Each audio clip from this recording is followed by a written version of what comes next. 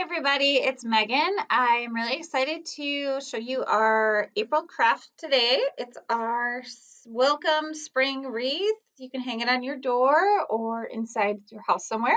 It's got some of my favorite things about spring. It's got a little bird and a bird's nest and some moss and some branches. So I just love this wreath. And if you follow along, I will show you how to make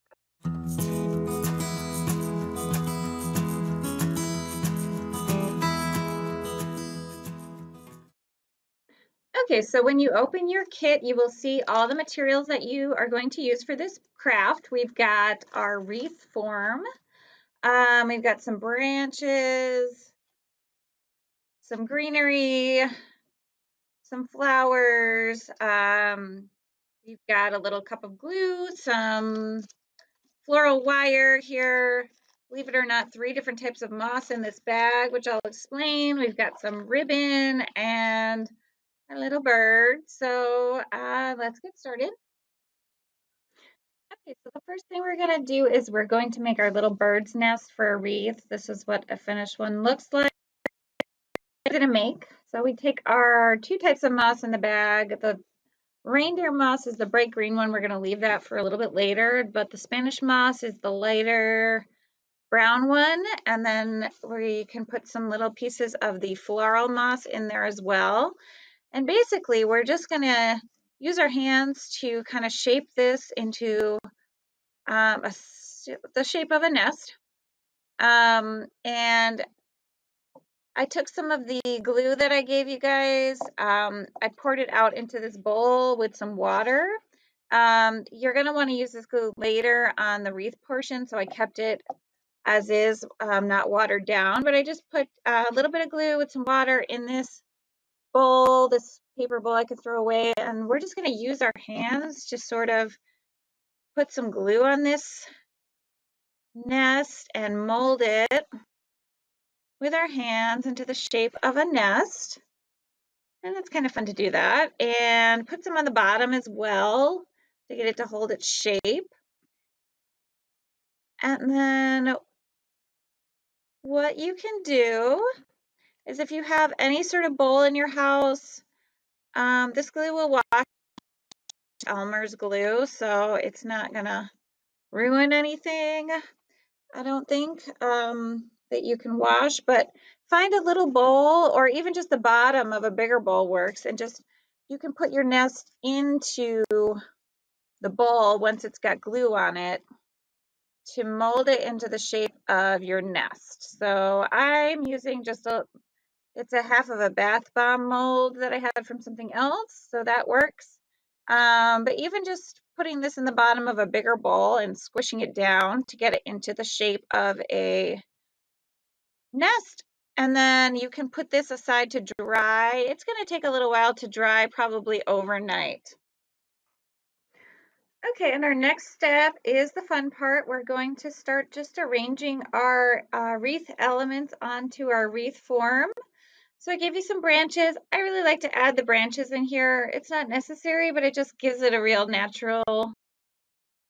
And the way I'm doing the wreath is to center most things on the bottom part and have some flowers kind of climbing up it, but most of the elements are going to be centered on the bottom. So we've got some greenery as well that we can put in here, and I like to have those sort of climbing up the side, and then that'll give us room for our nest and bird in the middle.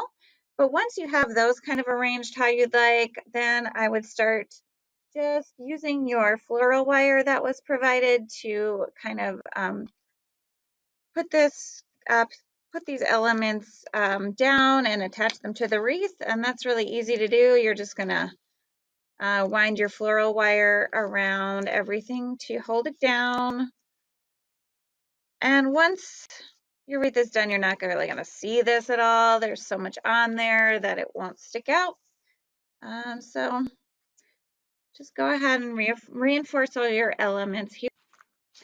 Once you have the bottom part reinforced here, I just used 2 pieces of floral wire at the bottom. You can kind of just like stick more greenery kind of going up the side here to make it look a little fuller. It's really easy with this wreath form just to kind of stick stuff in, which is nice. And then we've got our pretty pink flowers that are going to be going up the side as well. So we can stick that kind of just into the wreath again, like that. And same thing on the other side. And we all might have slightly different flowers. It's hard to find enough of the same thing for everyone. So they're all really beautiful, but they might be slightly different colors. Most of them are in the purple and pink range though, since those really make me feel like it's spring. So we're just gonna kind of go crazy here and stick some flowers in however you want going up the side of your wreath. Okay, and once you have your flowers and your greenery arranged how you want it on the wreath, it's time to decide where you want it once it's dry. I'm gonna put mine right here on the bottom in the middle. So I'm gonna put some moss around where this bird's nest is going to go to kind of make it look a little more green and woodsy. So we're just gonna, and we're using this reindeer moss that's still in your bag. And what I'm gonna do is I'm just gonna put on some of this glue that we still have in our bag with my finger. I'm just gonna put it on there and stick the moss to it. You might have to hold it down a little bit, but it should stick. I use this glue for mine. If it's easier for you and you have a hot glue gun or any other type of glue, feel free to use that.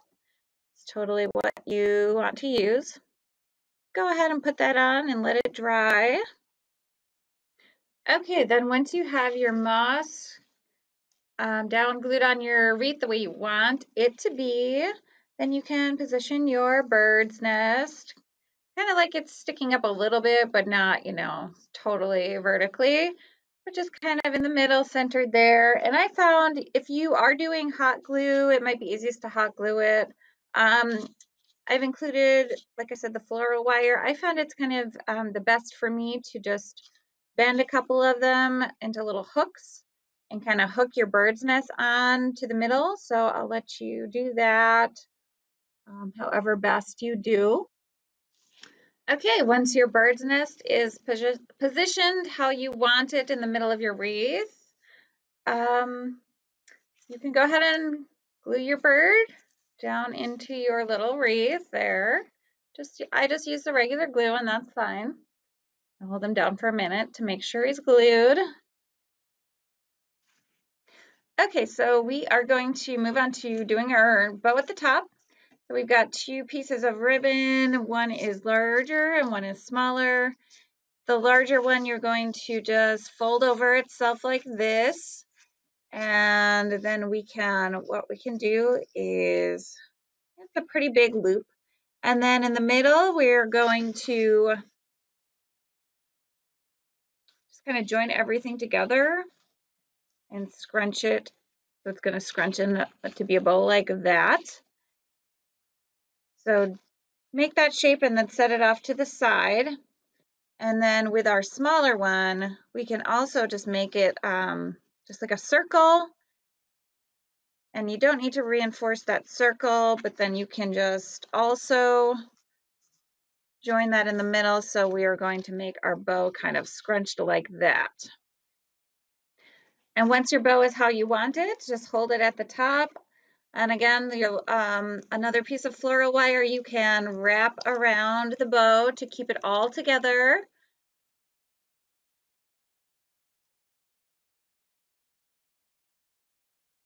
It's gonna look just like that at the top, really pretty. And once you have your bow at the top looking really pretty, we've got one more little piece of ribbon. You can fold this in half. And then this is just to wrap around that part where it's got the tie to make it look a little more finished. So you can't really see the twist tie as much or the floral wire as much. You do have to reinforce this in the back, which the glue that's included probably won't work too well, but you can just go ahead and staple it, or you can use a hot glue gun however you want to reinforce that should work.